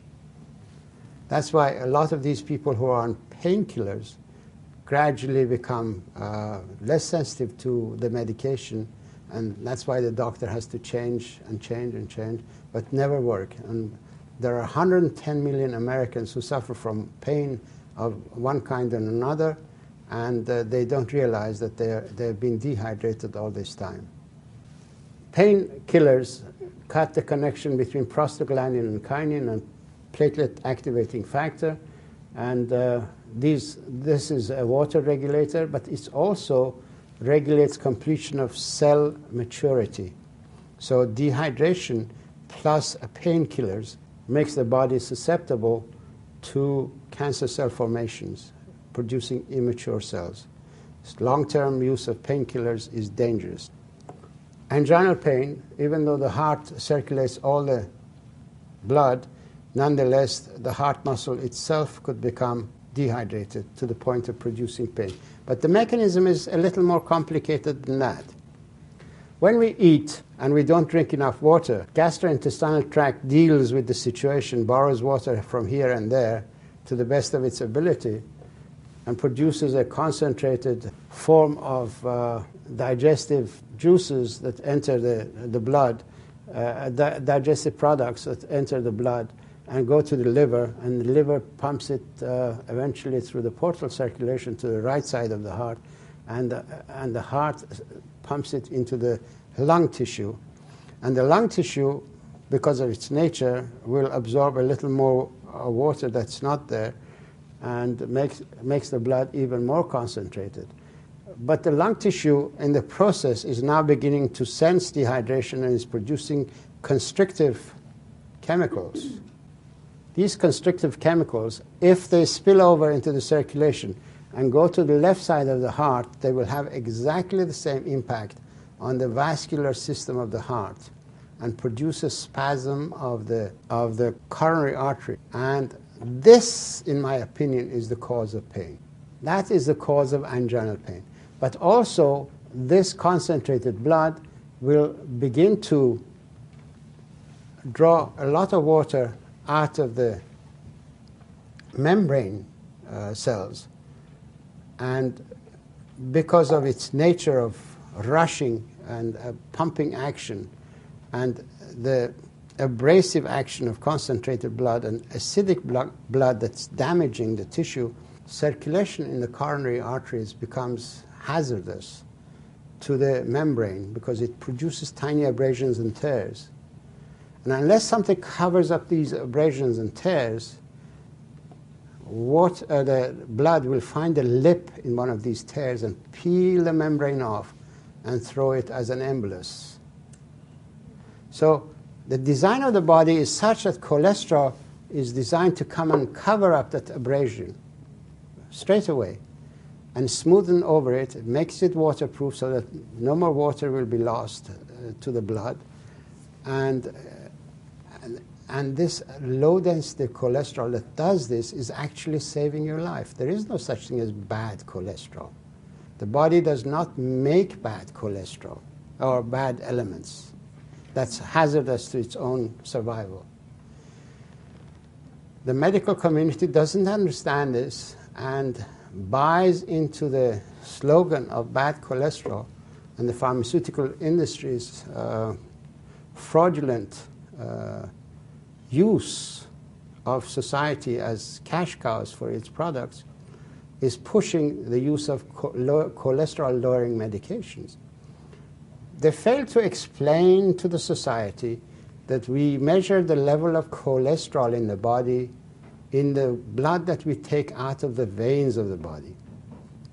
And nowhere in the history of medicine is there a record of cholesterol ever having blocked the veins of the body. So if this bad material was going to spill over and stick to the walls and block the system, it should do so more readily in the veins, because the vein flow is a float mechanism. It flows upwards. It's not pumped. And in this situation, the cholesterol would be able to stick to the wall more readily, but it doesn't. So that is not the function of cholesterol. Cholesterol is saving our lives by being the grease gauze, the adhesive bandage that sticks to the tears and wears and tears of the arterial system that are produced by concentrated acidic blood that rushes through these elements. So beware, cholesterol-lowering medications are dangerous. They are not helping you. They're in fact causing a lot of liver damage. A lot of people are now suffering from liver problems as a result of buying into the idea that cholesterol-lowering medications are essential for you. Joints, another one. Cartilage retains a lot of salt. It needs a lot of salt in order to keep water. Water is the lubricant in the joint. Normally water comes through the bone marrow, but when there is dehydration, the bone marrow takes priority, doesn't allow the water to diffuse through the bone marrow into the cartilage area, and wear and tear by using the joint that's dehydrated will produce the osteoarthritic level of damage in the joint. So water and salt are the better medications for arthritic problems, because salt is vital for cartilage. Cartilage and the discs of the back, spinal column, retain a lot of salt in their structure and maintain a lot of water, and that's why these elements are not only the lubricants, but they are the shock-absorbing elements. Now, complications of dehydration, raised cholesterol that I explained, heart failure that I tried to explain, chronic fatigue that I did try to explain, cancers, multiple sclerosis, osteoarthritis, and so on and so on. Cholesterol, I explained, becomes the adhesive material that sticks the cell together. If cholesterol wasn't there, this cell would die very quickly. It'll disintegrate. Cholesterol has other functions. It converts to, under the influence of sunlight, converts to vitamin D. Vitamin D goes through the cell membrane on its receptor its tail sticks out, calcium sticks to the tail of the vitamin D, and all the other elements stick to the tail of the calcium, and the whole thing is taken in as a train, as a food train. So cholesterol is a vital element in the human body as a mechanism of converting sunlight to within the food metabolism of the body. So sunlight is absolutely essential. So people who've got high cholesterol, it means that they're actually low in energy level. They need to go out in the sunlight and get a little more of their cholesterol converted to vitamin D and enhance their food chain activity. By the way, cholesterol is also the element from which all the hormones are made. Cholesterol is the element that the body uses as an insulating membrane on all its nervous tissue. So cholesterol has got a monumental role in the human body. There is absolutely no such thing as bad cholesterol. The idiots who use it should be hanged. Cancer. As I explained, I presented at the cancer conference the explanation that cancer in the body is produced by dehydration. And water and salt are better medications for cancer than anything you can imagine. Cancer cells are primitive cells, genetically selfish. In other words, they're unsophisticated cells. Through our cultural development, cells of the body have learned to perform a role within a capacity of function. As we become dehydrated, we reduce that integration of activity, and gradually we force cells to become immature and primitive. They live in anaerobic environment and low oxygen needs. If oxygen reaches cancer cells, it'll kill them. And that's why they've been trying to treat cancer with hyperbaric oxygen, things like that. But the best way is to increase water intake. It will take oxygen to the cancer cells. Cancer cells in culture reveal stem cell properties. In other words, if they don't have to go and take fetal tissue, they can take cancer tissue and produce stem cells. In cell cultures, if they don't give the right deficiencies to the cancer cell, it'll immediately become a stem cell. In order to produce cancer, we need four things that must not be there, or it's a multi-system dysfunction. First and foremost, DNA damage, as I explained. Then we have got a repair mechanism that is deficient. Then we've got receptor downregulation because the cancer cell becomes primitive, and then the immune system suppression. DNA damage is produced by excess acidity in the cell. You've seen these monuments, stone monuments, when pigeons sat on them and the pigeon droppings defaced the monuments. The acid ate into the stone. Now, our cells are less hard than the stone. They get more readily damaged by the hydrogen ion that is produced in the acid environment inside the cell. So there is DNA damage as a result of dehydration. The tripod lysine, tryptophan, lysine is the enzyme that recognizes DNA damage and transcription indiscretions and cells that are not normally integrated into the system, and cuts and splices and repairs the DNA damage, this enzyme system. Now, in dehydration, we lose tryptophan because it's used as an antioxidant. We lose a whole lot of amino acids that in dehydration are sacrificed. So the DNA repair mechanism becomes damaged as a result of dehydration because the elements that should be there are used in another capacity. Then another problem is autonomy of the cell. Histamine produces a lot of calcium release, as I explained, that calcium is being used as an energy source. And individual calciums stimulate protease activity in the cell membranes. And protease activity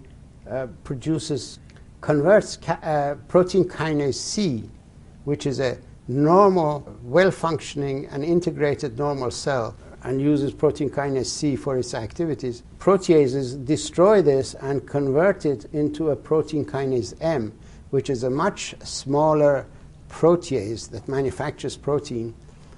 And this, unfortunately, is an autonomous protein kinase. It doesn't obey commands from outside. Stop producing more of this. The cell doesn't recognize its boundaries. It doesn't have any inhibitory actions on it.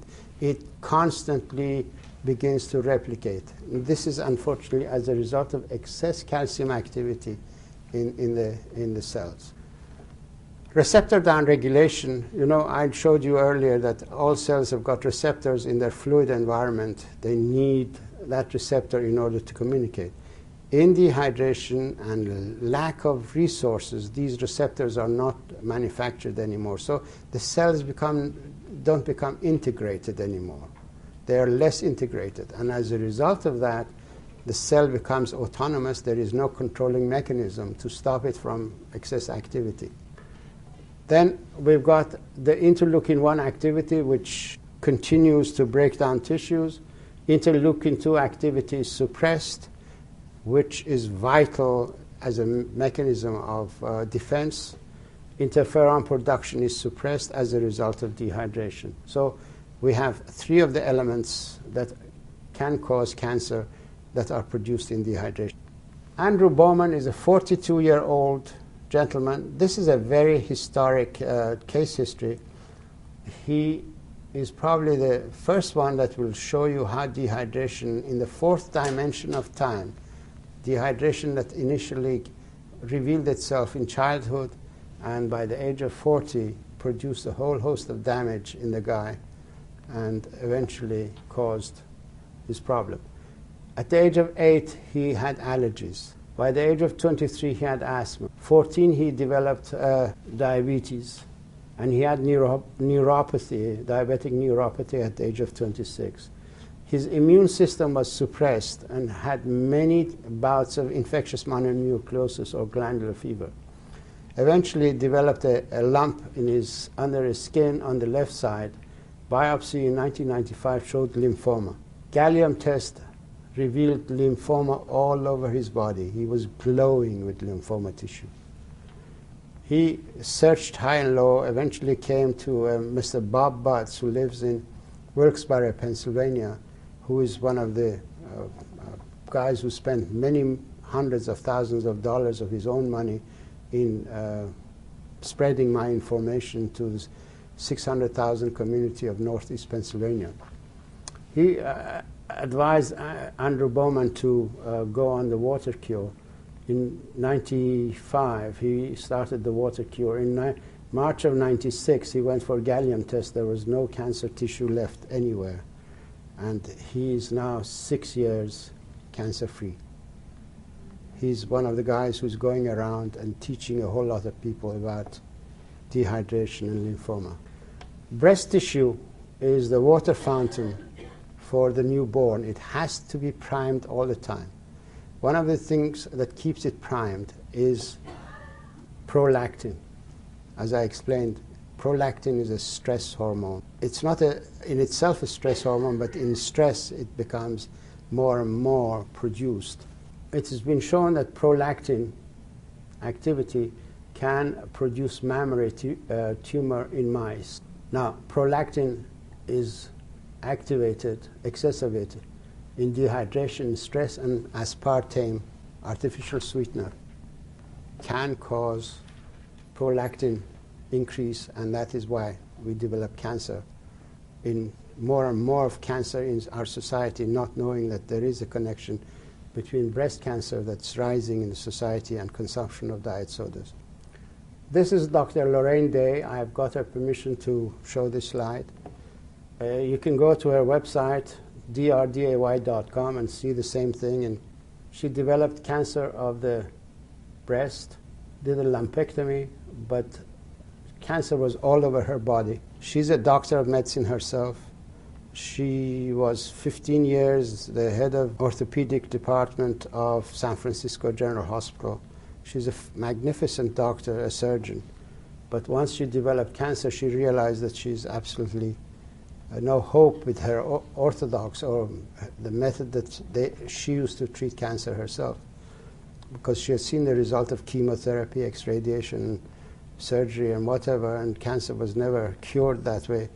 So she decided to go into alternative medicine. She started taking a lot of vegetables and changing her lifestyle, gave up medicine. In fact, she was forced because she became so sick that she was bedridden. All this time she was taking alternative routes. Then someone sent her a copy of my book, and she read it, and all of a sudden the whole thing dawned on her why she had developed cancer. She started increasing her water intake to about 16 to 20 glasses of water a day, plus the diet. Within 3 or 4 or 5 days, she felt much better, and within 3 weeks, she was able to get out of bed and walk, and she's never looked back. Her cancer has disappeared. This is an older picture of hers. She's now 7 or 8 years cancer-free. And this is her statement. Dr. Batmanghelidj's discovery regarding water was critical to my recovery. I could not have recovered without it. Wells Jackson, Air Force officer in Germany, in 1999 develops a routine test, shows 4.6 PSA. Biopsy confirms that he has cancer of the prostate. Comes to Walter Reed in January of 2000. Biopsy PSA is by then 5.7. Walter Reed again tests him, and they confirm tumor. He does not buy into the idea of chemotherapy and X-radiation or seeding or surgery, and opts for hydration in place of the January. His PSA came down to about 3.5 within 3 months. Then he went back onto his old lifestyle of drinking beer because he was in Germany, drinking a lot of coffee because he's got 3 coffee plantations, and PSA went up. I told him that he can't do that. He needs to make his body alkaline instead of acid. So he listened to me, fortunately, and within a month his PSA came down again to 3.5, and he's been 3.5 when he was again interviewed or tested at Walter Reed, and he was totally cancer-free. He was told to go home and come back in a year's time without anything. So water and salt are better medications for cancer treatment than anything you can imagine. Why do we develop cancer of prostate? Because prostate gland contains a lot of acid phosphatase, which is an enzyme system that becomes stimulated in an acidic environment and produces more protein. So the prostate enlarges in acidic environment and eventually produces cancer in acidic environment. If people have got cancer of prostate, they need to make their body alkaline. Any form of cancer, you need to make your body alkaline. I will explain how to do that. Water is the best mechanism of making your body alkaline. It washes the acid out of the body. You manufacture urine, and urine will take a lot of acid out of it. In order to bring the acid, extract the acid out of the cells, you need salt. I'm showing this salt shaker, but I don't really mean that you should take table salt. You need unrefined salt that contains all the other elements in it. There are 82 elements in sea salt. The manufacturing companies wash these elements and sell them separately at high prices and give you the sodium chloride, which doesn't serve the same capacity as all the other elements that should be in salt. But nonetheless, even in this capacity, this table salt should be taken unless you've got the other kind of salt. you need the other minerals, and you can get those other minerals from fruits and vegetables. We need half the body weight in ounces of water. In other words, a 100-pound person needs 50 ounces of water. And for every 10 glasses of water, we need at least half a teaspoon of salt. Half a teaspoon of salt is 3 grams of salt, 3 to 4 grams, depending on the size of teaspoon. And the better formula is a quarter teaspoon per quart of water in order to maintain the balance between the intracellular and extracellular fluid volume in the body. If we are active, we need more water, we need more salt, because we perspire and respire and we get rid of salt. In hot climates, we need more water and salt. If we eat heavy food, we need more water and less salt, because heavy food probably has, if you're eating meat and things like that, has a lot of salt in it. So please listen up. The best solution in life for maintenance of health is adjustment of water and salt intake to the optimum level that your body requires. Anytime you feel tired, drink a glass of water, not anything else, because water is a better pick-me-up than anything you can imagine. And water will open up your brain function. Your brain will function infinitely better under proper hydration than in dehydration. 3 elements will bring you health: adequate water intake and salt intake. You need daily exercise. Daily exercise is vital, because your muscle movement regulates the physiology of your brain function. Very simply put, when you move your muscles, not only you recirculate the blood from your lower extremities, because your legs, the muscles of your legs are your secondary hearts. Your heart pumps the blood in your arterial system. Your calf muscles will pump the blood in your venous system. So you need to walk in order to bring circulation back to the heart, and also let the lymph flow. That's how the whole mechanism takes place. And exercise has another function. When you use your muscles, you burn up nuisance amino acids, which are the branch-chain amino acids: valine, leucine, isoleucine. These are competitors to tryptophan and tyrosine for passage across the blood-brain barrier. When you take these branch-chain amino acids out of circulation by burning them in the muscle, you allow the tryptophan to go across the blood-brain barrier more readily and easily and manufacture serotonin, tryptamine, melatonin, and indolamine, which are the amino acids. And your tyrosine will go across the blood-brain barrier and manufacture your adrenaline, noradrenaline, and dopamine, which are vital elements against depression and so on. Water does another thing. Water by itself actually produces up to 90 minutes stimulation of the sympathetic nervous system, which stimulates adrenaline, noradrenaline activity. And fat-burning enzymes in the body are hormone sensitive.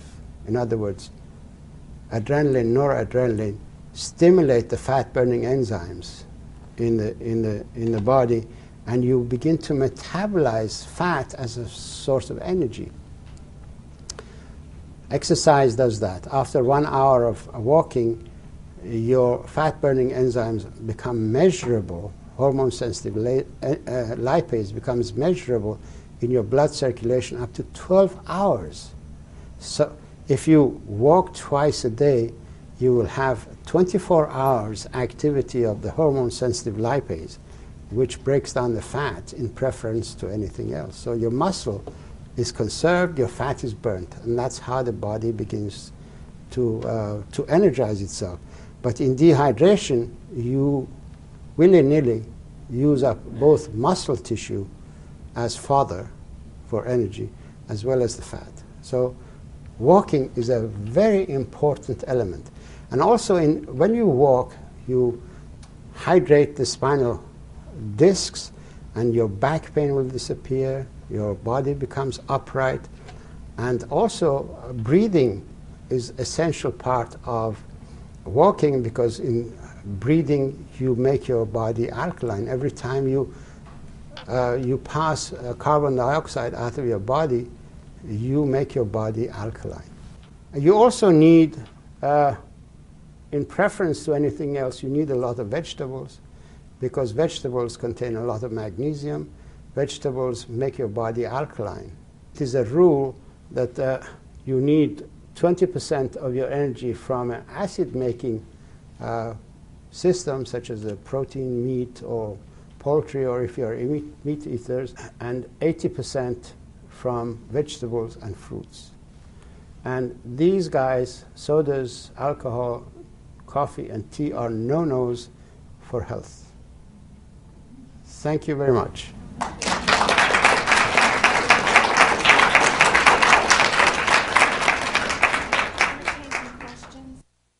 I've worked in numerous nursing homes over the years, and I've seen a lot of patients with stroke and high blood pressure and a lot of different ailments that I've heard the doctors would probably consider what you're saying kind of controversial. Heresy. They wouldn't call it a contradiction. They'll call it sacrilege. They'll say he's a heretic. He should be quartered. He should be shot.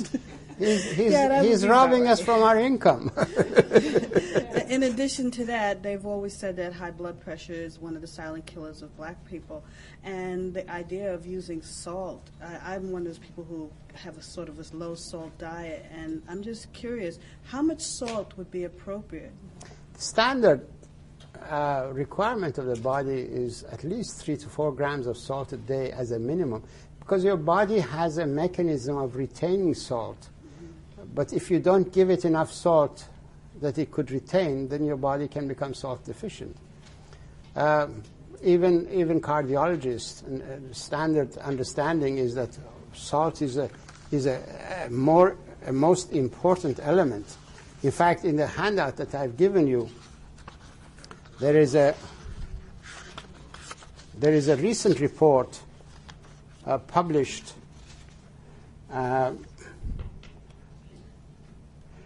from Albert Einstein School of Medicine. Dr. Michael Alderman, chairman of the epidemiology at Albert Einstein School of Medicine in New York and president of the American Society of Hypertension, suggests the government should consider suspending its recommendation that people restrict the amount of salt they eat. This is the recent information. And in fact, it says that people who are on low salt diet are more prone to die from heart attacks and strokes than people who are on higher salt diet. You have a copy of this? Yes, I do. Thank you. Well, read it. That's the information that you need, because there are a lot of us who are ignorant in medicine, but very vociferous in our ignorance. When you've got a belief system, you stick to the belief system far more, how shall I say, emotionally than if you had intelligence, because in intelligence you have to argue. In belief system you reject the information straight away. So a lot of doctors are rejecting my information because they are acting on belief system and memory that the pharmaceutical industry is installed or the brain has been programmed with. And if you've got a computer, you know that it only functions with the memory it's got and whatever program it's got. It cannot accept anything new unless you install that material intelligently in it. How does increasing the body's free water content physiologically decrease the craving for alcohol and cigarettes? Very simple. Increasing your water content of your body. When you've got cravings, you're secreting a lot of endorphins. Okay? Your endorphins become satisfied infinitely better with water and salt than with the material that you're taking, the substances that you're taking. Very simple. It's a very simple mechanism. in fact, there was a lady who became an alcoholic and virtually sank to the level of a gutter, you know, and completely drunk with children. She started abusing her body and becoming abused by others. And her father gave her a copy of my book, and she had realized that she wants to change, and water managed to do that for her. And within a few weeks, she became totally no cravings for alcohol, and she picked up her life, and now she's a very successful business lady without any problem. She got a car and took her children, went from Las Vegas back to California, and is now very successful. If you like, we can send you a copy of the letter she wrote. Water and salt will cause cravings to go, because your body translates dehydration in a way that you have interpreted it as satisfying with something that will produce the endorphins. Okay, alcohol will dehydrate your body and produce a lot of endorphins. You become addicted to your own endorphins, whereas your endorphins should be stimulated by water and salt, which are the natural elements to your body. So you virtually select a substitute for endorphin secretion, but without correcting the problem, and that's how you gradually become deficient of so many things, such as tryptophan, tyrosine, that you require in order to be an integrated person, to be, how shall I say, not aggressive, but purposeful. You need these elements. But in dehydration, you lose those elements, so you lose your sense of purpose. Dr. Pratap, it will be my pleasure to answer any question you've got. No, in your book, someplace you have written regarding government is using something for warfare. What is that?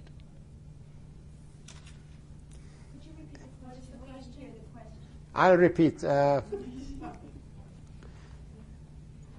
He's referring to a research that has been done by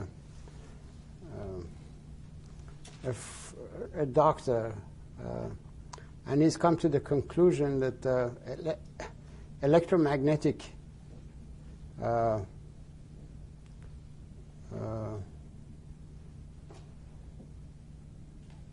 wavelengths, energy pulses, are being focused and beamed and programmed to take over the brain's own electromagnetic fields. And by doing so, the government can influence the person into performing a function that would not be desirable. I've explained that in the book ABC of Asthma, Allergies, and Lupus, that your face actually is a receptor dish, and it constantly is tabulating information that it receives from its environment. But this is good information. The government has learned to use this portal of entry into the brain by producing pulsed energy to overtake the body's physiological functions. For example, in fact, I had a talk with a military officer who was in charge of this.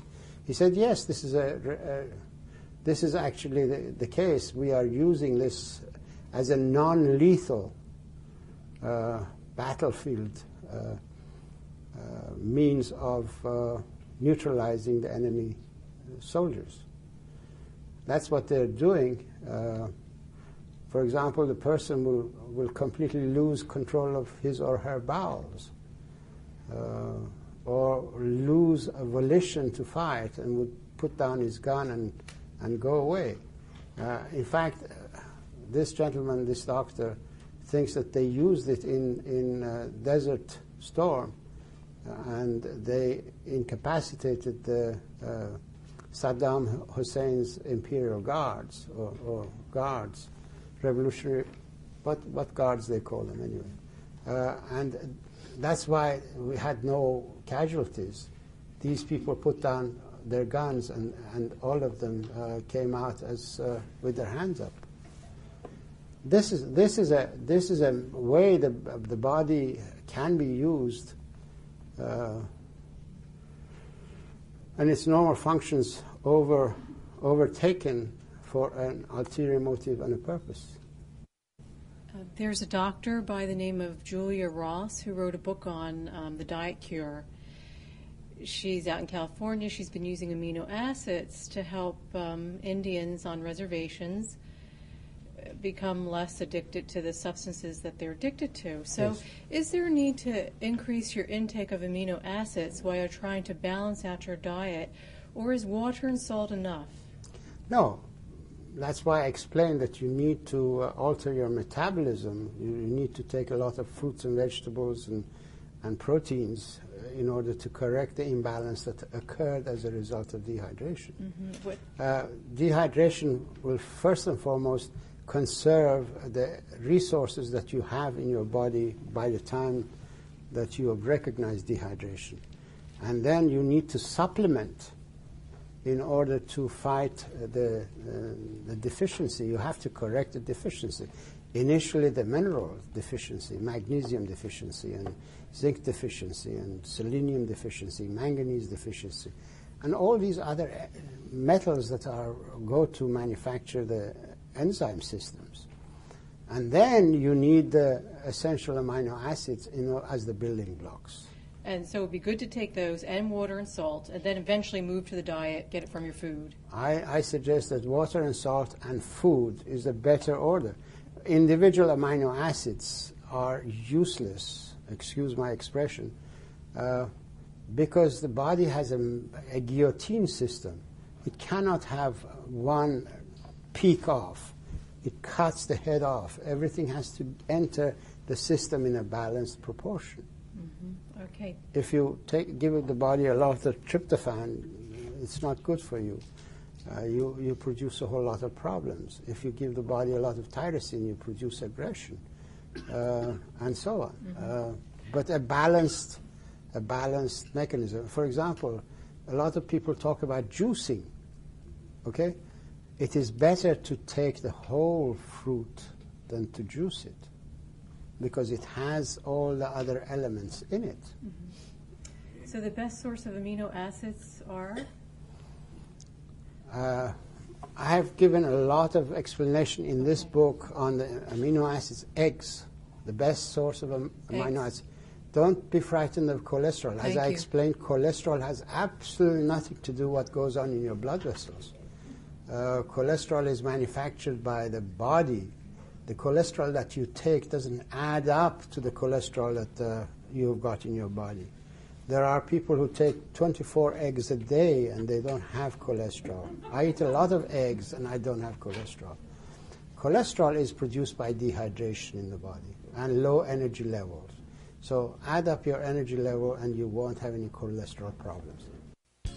Learn more about restoring and maintaining your health with water by reading Dr. Batmanghelidj's books, Your Body's Many Cries for Water, ABC of Asthma, Allergies, and Lupus, and How to Deal with Back Pain and Rheumatoid Joint Pain.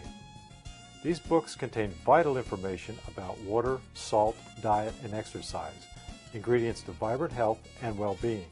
Order them today.